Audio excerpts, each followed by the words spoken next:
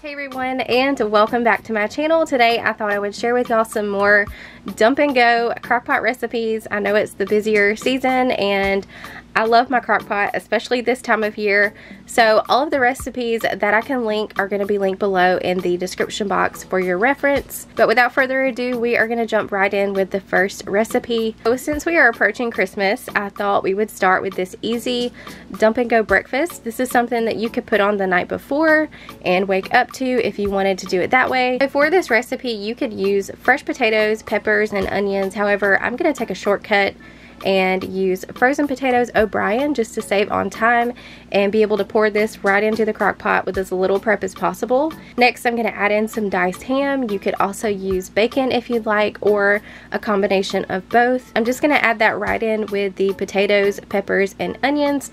I'm going to add in a good handful of medium cheddar cheese and give this all a stir.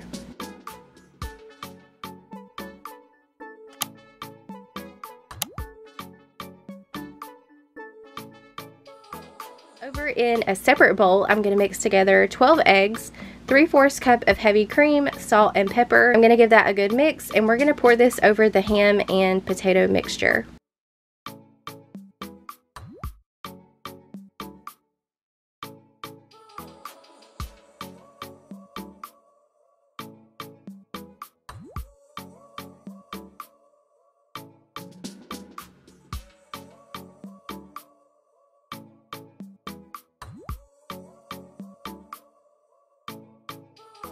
I'm just going to stir that around to make sure that the eggs are coating everything.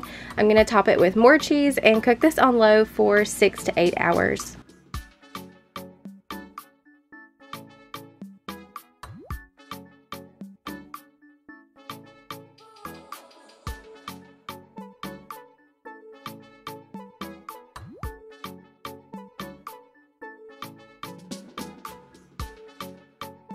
So when I plated it up, I topped mine with a few bacon bits and parsley, and it was perfect. Everyone really enjoyed this one.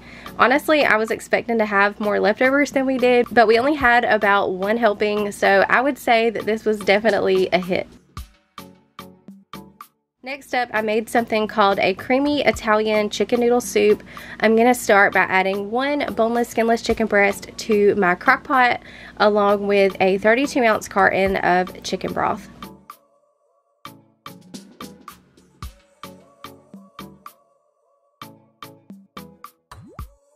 So I'm going to go ahead and add in all the spices. I've got salt, pepper, basil, parsley, oregano, and minced garlic.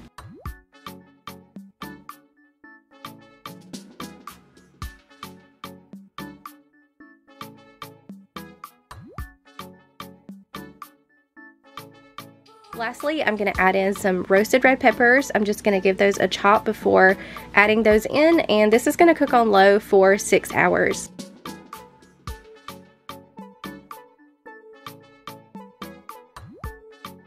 After that 6 hours is up, I'm coming back and shredding up the chicken, and this is where I will add in the rest of the ingredients.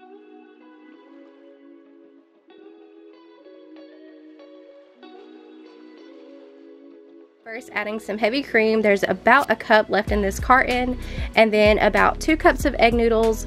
I'm going to give that a stir just to make sure that my pasta isn't clumped anywhere. I'm going to throw in a handful of spinach, and this will cook on high for about 20 more minutes, and it'll be ready.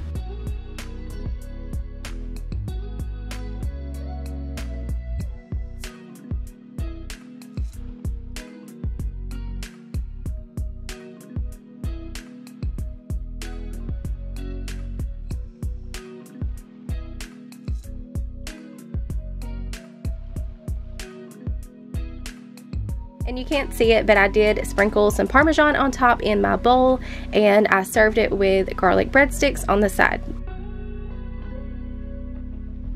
Okay, this next one I made crockpot shrimp and grits. At first this sounded kind of silly to me because grits they're fast to make on the stove or in the microwave, but at the same time it was also nice to throw in the crockpot and walk away for a few hours, especially if you don't need it right then.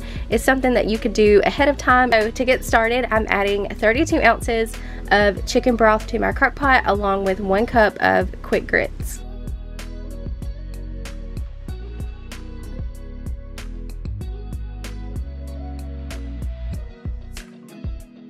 gonna whisk that together just to make sure there are no lumps.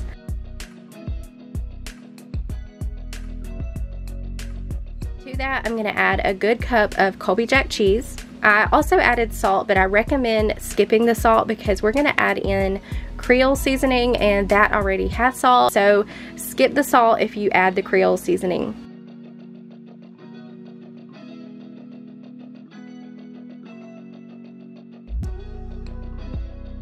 I added some pepper, garlic powder, and onion powder as well.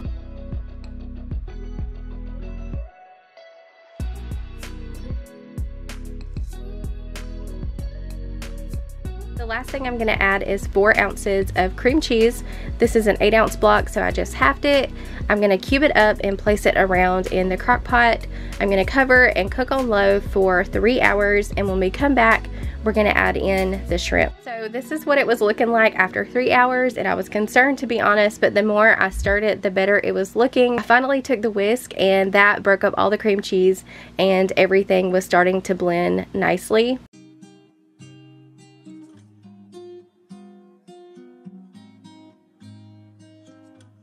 We're now going to add a bag of raw, peeled, deveined, tail-off frozen shrimp.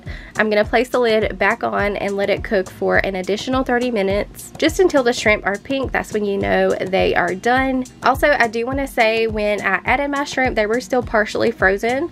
Therefore, they put off some liquid, so I did have to go back and add a few more grits just to thicken it up. So there's a tip for y'all. Make sure that your shrimp is thawed so you don't have extra liquid.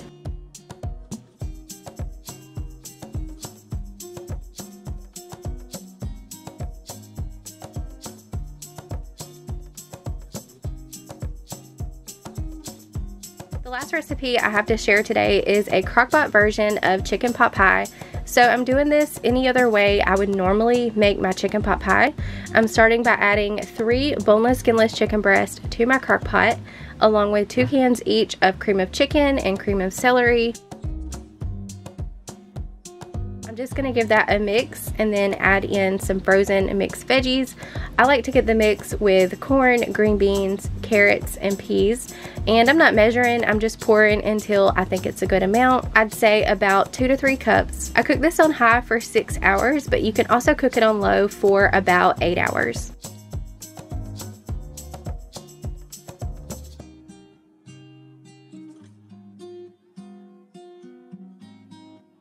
When it was done, I took the chicken out of the crock pot, shredded it, and added it back in.